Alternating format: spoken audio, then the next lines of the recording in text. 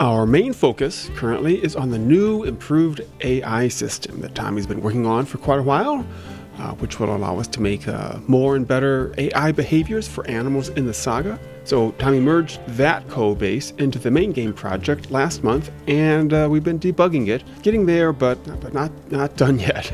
So while that's been Tommi's main focus, the rest of us have been working on adding the full arc of quests to each map. Can you tell? Here we are in Slough Creek in the fall, and working on our backlog, which is a long list of small improvements that we've accumulated over the years, and it's nice to have some time finally to focus on them.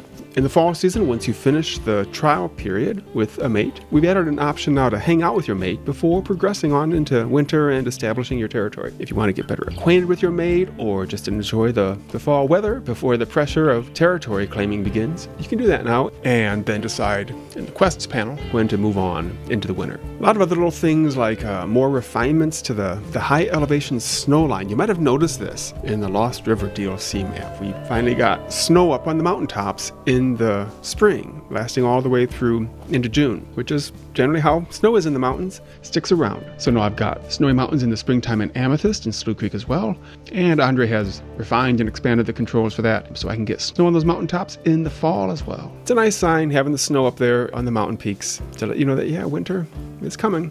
Let's see, we've got an excellent new 3D artist working on some stuff, Damian Patterson. He's created a couple new cottonwood tree models. Those are growing down by the Lamar River in Amethyst. Look really nice down there, nice and have the kind of the right stature and shape. And a bunch of other stuff, including some nice new lupin flowers, much better than what we had before. What else? Susan has been having fun creating a bunch of new wolf dream images.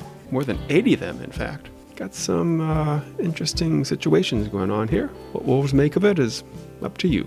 Another thing that can get repetitive when you play the game a lot are the photos and tips that appear while game scenes load. So Susan has scoured the photo libraries of the National Park Service for more Yellowstone photos and is working on more gameplay tips and Yellowstone tidbits to entertain and inform you during those loading screens. So one thing that's been missing from Anniversary Edition is the research airplane that occasionally flies overhead if your wolf has a radio collar.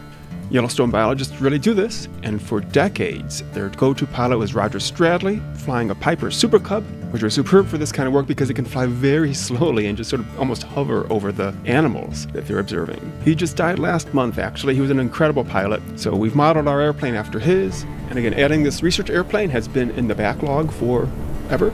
So finally I put Andrei on that to develop a little mini simulation of the research airplane, and he took it a couple steps further than I had been thinking, and it's turning out really cool.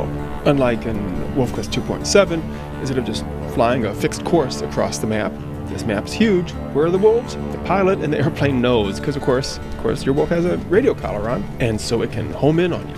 Flies over, comes in low, and so the pilot and the biologist on board can get a close look at the animals. It'll circle around you for a minute. If you're running, it'll follow you along for maybe a couple minutes, observing behavior, before eventually flying off to look for some other animals. Looks like here it's got stuck flying in a circle, even though I've left it behind. Andrei's been working through some bugs on this with keeping the target updated for the wolf, and of course, not flying into the terrain, but it's getting there and it's really cool. All this stuff isn't in the game yet. It'll be in the next update. That won't be for a while because we still have a fair bit of debugging to do on the AI, plus this and other new stuff that we've been working on, including the pronghorn. So we'll have more about all that in the devlogs in April, so stay tuned.